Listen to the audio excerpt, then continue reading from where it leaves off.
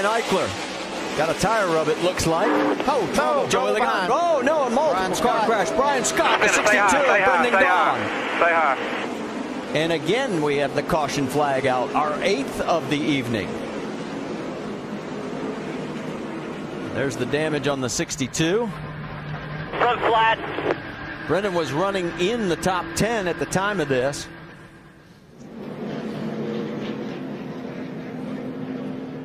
This is running the laps down now. There's only 15 laps to go. Yeah, Brian Scott had gotten himself up in the 6th spot before that on that last restart, but a lot of damage to his car. Yeah, it looks like he was trying to get it to refire, and he does.